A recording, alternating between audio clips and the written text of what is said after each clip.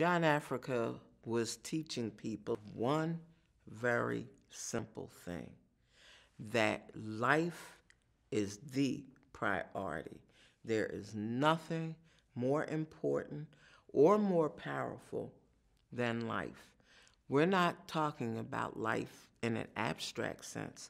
John Africa teaches move that life without any categories includes animal life, human life, plant life, the air that we must have to breathe, the water that we must have to drink. No matter how much champagne you can afford, you've got to have water.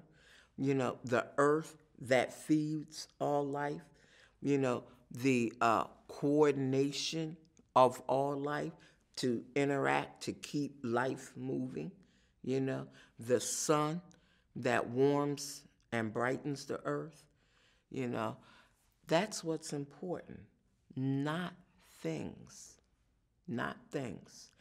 And if you understand the all importance of life, of all living things, then you are intolerant of anything that goes against life, meaning anything that maims, kills, imprisons, enslaves, exploits, poisons, pollutes life.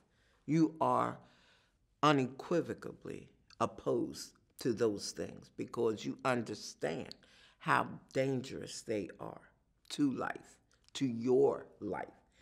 And that's really, you know, the basis of Moo's belief.